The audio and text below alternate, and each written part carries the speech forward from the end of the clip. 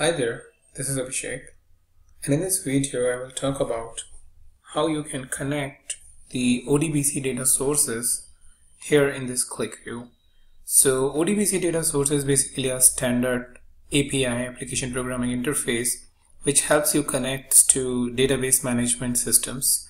So your databases like MySQL or maybe Access, which is quite famous for small databases and all for your custom needs, which you may want to connect to QlikView to get your tables, views, and other objects for your reporting and analysis. So here in this case, I am into Add Script section of QlikView, and we need to choose what we want to connect here from the database drop down. So we have the options ODBC, OLDB, QV Salesforce connector, and one other component which is custom made. And here in this case, our interest is in ODBC, so we will select that. And because I am using 64-bit QlikView system, I'm getting this option Force 32-bit. So if you have a 64-bit QlikView installed in your laptop, then make sure you are enabling this or you are checking this checkbox. After this, you need to hit connect and select. Here in this case, I am selecting MS Access database. I have a simple database of salesmen. So I'll just click this, click OK. And then I need to go to my desired location where my information is present. So I will just go to a proper path here, and that will go into documents, and within the document you have QlikView, and then the section where I have videos, and here is my database.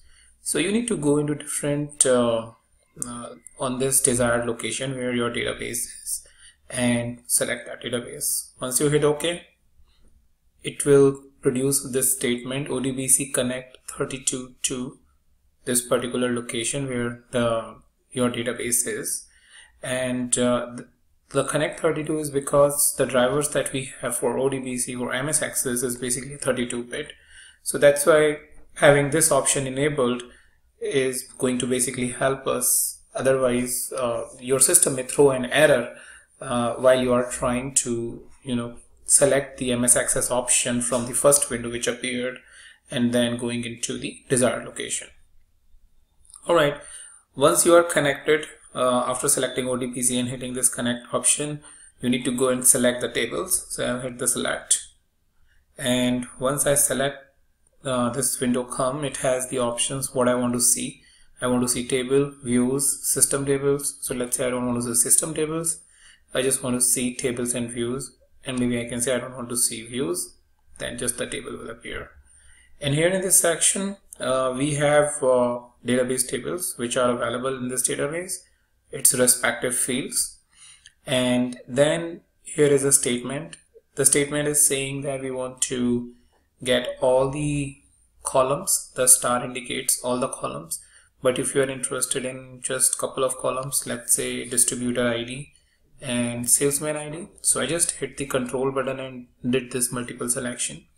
So accordingly your statement will be generated. After this, a couple of other options. You wanted like a columnar select statement, or one statement in one row, or structured, or preceding load. Preceding load is really helpful whenever you need to do a further calculation. Say for example, you have a couple of measures over there and you want to add 2 measures. You cannot do that in the select statement here in the QlikView. You need to have a preceding load that will have your load statement generated along with the SQL statement. And once you have the load statement, you can do all that calculation which you can do with normal, like with any other data field. So that's the benefit of having the preceding load. So once you are done, hit OK. It will generate the statement for you, save it and reload it. So let me hit save, reload, all my 37 lines fetched, I'll click OK, and I have all this information about the database. So that's pretty much all I wanted to discuss in this video about how you can connect, and then you can go ahead and utilize these fields as you want.